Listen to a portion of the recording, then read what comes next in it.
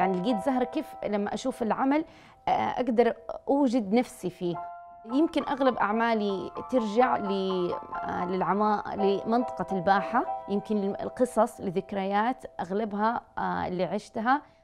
العمل يعني مستوحى من وطن، يعني المملكة العربية السعودية في بالوم سبرينج اللي أخذت من ترابه. يمكن عندي التشابه اللي أنا حسيته الشديد كان في لون التراب في الجبال في الصحراء. عندي رغبة شديدة إني أتعامل مع الأرض دايركت.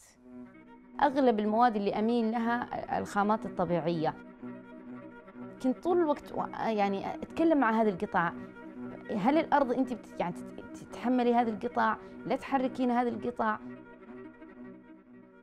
What she's brought here is a sort of extrusion of geology. You can see the strata of different layers of sand of different eras.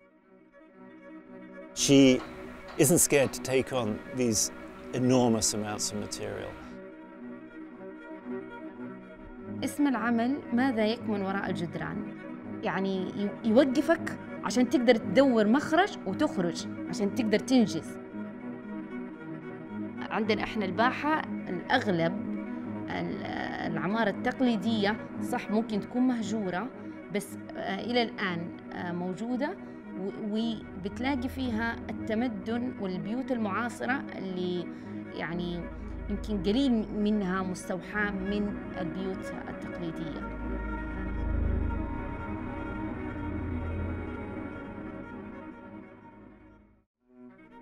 In Guatemala, I have a studio on the mountain near the Lake Atitlan, and that's where I paint, mainly outside.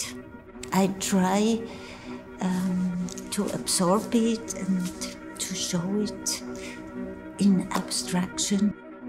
Vivian's relationship to the natural environment, I think, is one of the most genuine from any living artist that I know who's grappling with ideas of the landscape.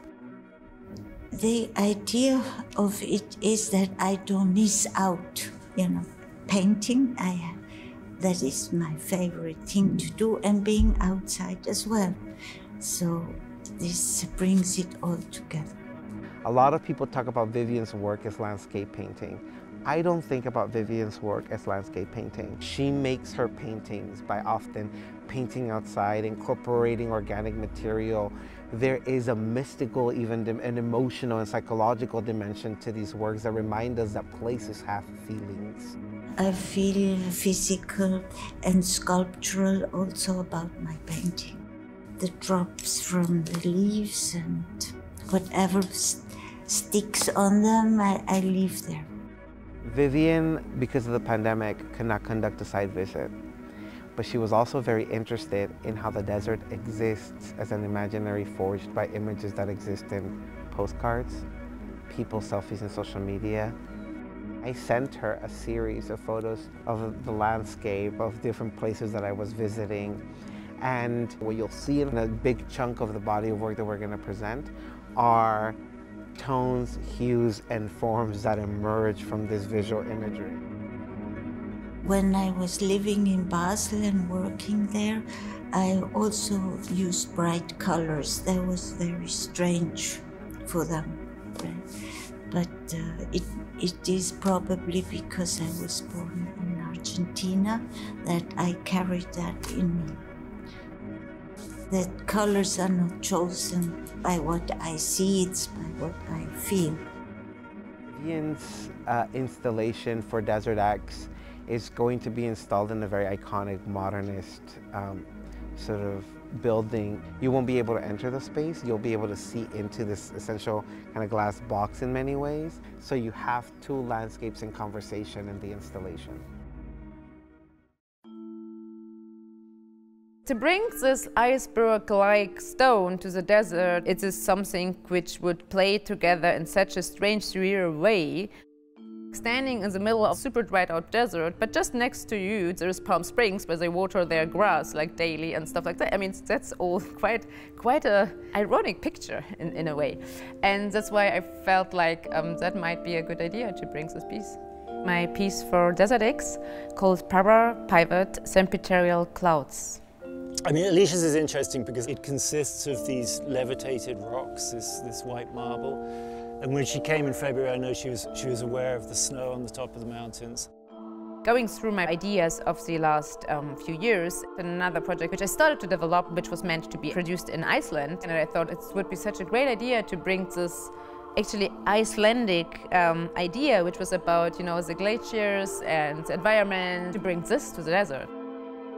It's also dealing with issues of time, of relativity, and exploration of that, of these spaces in between at various scales, on the grand scale, but also on the atomic micro scale. I mean, in a way, it's like an atomic model. I always try to imply in sculpture, actually, is that it seems kind of to move.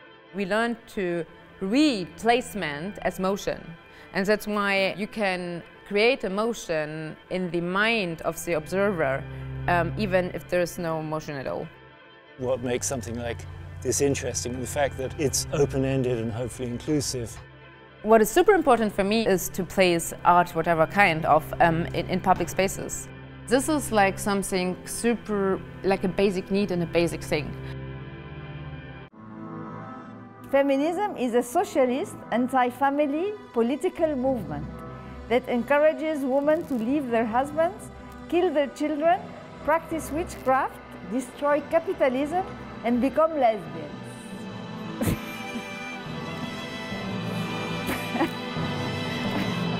It's a quote. The art world has a male problem. So I start looking into painting in a very different way. I'm doing a work called Woman's Quality. It's a piece that I have done in 2001, and I asked people in the street, 7 women's quality. I took these words and I wrote it with flowers, reviving it 20 years later in LA. My work is asking questions. Maybe I want to know what are they thinking about. I want to know, like it's a ghost, like where are we standing? Title gives you a clue. I chose to do this because when the women were allowed to paint, they were allowed to do portraits. They weren't allowed to do any other thing than portraits. So I am choosing the portraiture because of that. What I wanted to do is I wanted to paint without using painting, since painting was for me a male invention. The content is constantly evolving. It requires water, it requires care, it requires nurture, in that the piece then becomes active. Quite literally planting the seeds of femininity within the male landscape. Are you ready to listen to the quality of women? According to the people of Palm Springs, I call it the American quality, 2021. Beautiful, loving, nurturing, resilient, strong, caring, and determined. It's too much, no? Feminism in general is to have the same rights in laws than men, and to be able to have access to education, to be able to have access to the same pay, to be able to have freedom. This we all agree.